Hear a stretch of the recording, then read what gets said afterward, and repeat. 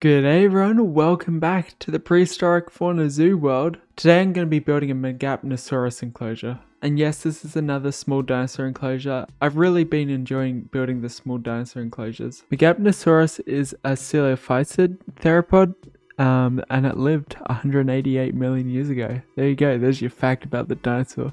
It's actually funny because when you look at the Wikipedia article, it says Megapnosaurus is an extinct genus of coelophysid. They just have to confirm that it's extinct. That's so funny. Alright, I'll talk a bit about my plan for the build. I wanted to have a shelter building for the I was about to say coelophysis. I wanted to have a shelter building for the Megapnosaurus to sleep in, and I wanted to have a shelter building for all the park visitors to look into the enclosure and see the Megapnosaurus all running around, even though they seem to be nocturnal, so I think they're asleep the whole time.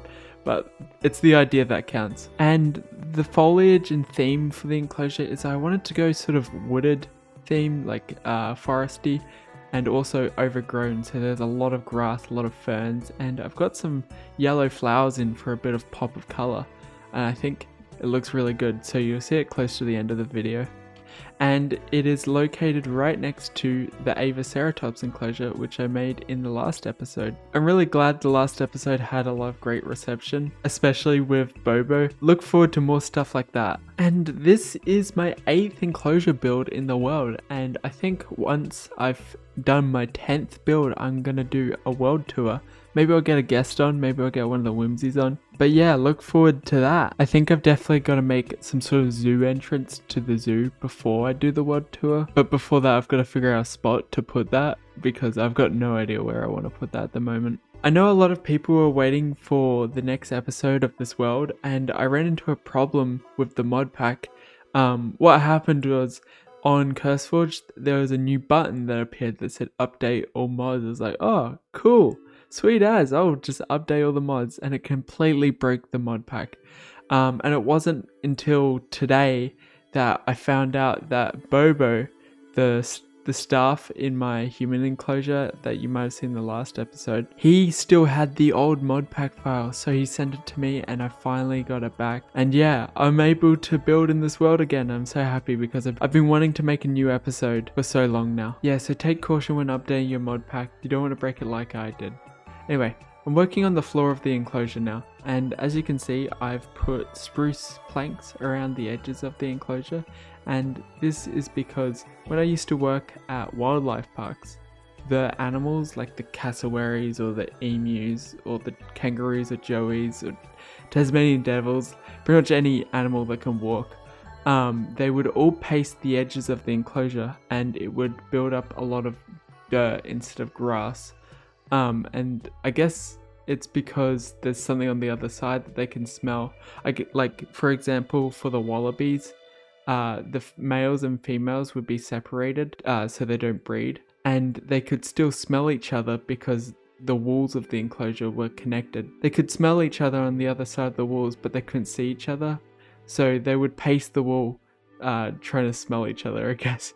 It would make a little path on the edges of the enclosure, and I thought it was a really neat detail to include in this enclosure, since I feel like dinosaurs would also pace the edges of the enclosure. So yeah, if you're building a zoo and you want to make it more accurate, build more paths on the edges of your enclosures.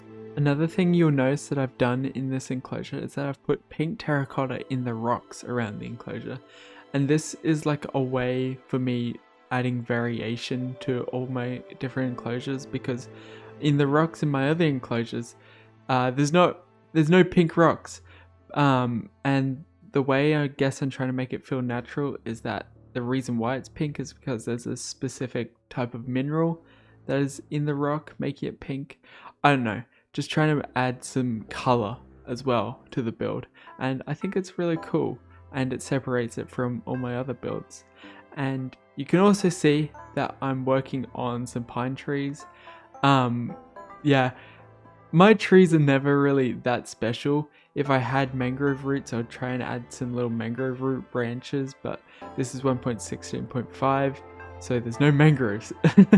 But I still think these trees are really nice. One thing I do want to improve on in Minecraft is building trees, because I think these are like B tier trees. Like I've seen worse trees, but I've definitely seen way better trees. I've seen, actually maybe these are even C tier trees. I wouldn't rate them too high. But yeah, I think the trees are okay. And like they're not the main thing about the build. They're just one of the puzzle pieces that makes the build look so good. And now I'm doing the foliage in the build. And you can see that I'm using these purple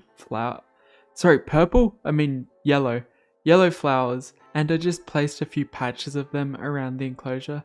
And I also put some podzol in the floor just because I feel like the brown of the dirt was a bit too bright and I needed some dark brown. And now you can see me putting a lot of tall grass and ferns and normal grass. And yes, this is a very overgrown enclosure, but I think it's very nice. I don't really have one that's this overgrown yet. I think it's good because it adds some nice camouflage spots for the Megapnosaurus, and I think it looks so cool as well. I love the overgrown looks, and I want to do them more. Anyway, we're coming pretty close to the end of the speed build here, so I hope you did enjoy me rambling for the best part of like 6.5 minutes. And I hope you did enjoy the speed build. Let's check it out in game. Hello there, are you ready? Whoa, that's my pants. Are you ready to see the build? I know I am. I feel like I say that every time I record the start of the tour. But yeah, in the last episode, I built this Avaceratops enclosure. And yes, very happy with it. And right next door is Bobo's Cafe. He's actually on his break. I let him have a break. I'm lying. He's hiding somewhere. Right next to Bobo's Cafe is the Megapnosaurus enclosure, and I've put a nice glass wall in here, and it is reinforced so they can't break through. And you can see these guys. Look at him. He's so cute, and he's also nocturnal, I think. So they're all asleep, which sort of sucks. But I think this enclosure is really beautiful. I want it to look good from the visitor's perspective, and also from a flying over top perspective, and also just walking through it as well, I guess. But yeah, I love this forest feeling. Whoa! What are the legs doing? Do you see that? It looks chill. That's awesome. Wait, what is this guy's legs doing? Where do they have legs when they're sleeping? I don't think they have legs. I think their legs just sort of hang out like that when they're sleeping. That's so cute. But yes, they're all asleep in their little sheltered area as well. Look how cute they are. But yeah, I feel like this is another very pretty enclosure that I've made. I do really love that Prehistoric Fauna has a lot of small dinosaurs because I love making small dinosaur enclosures. They're so fun. And look at this guy, he's having a sleep by the water. Oh, this is great. But yeah, honestly, there's not a whole lot to show. I made this garden bed as well, and I put a bunch of lampposts around. And you can also access the shelter by over here.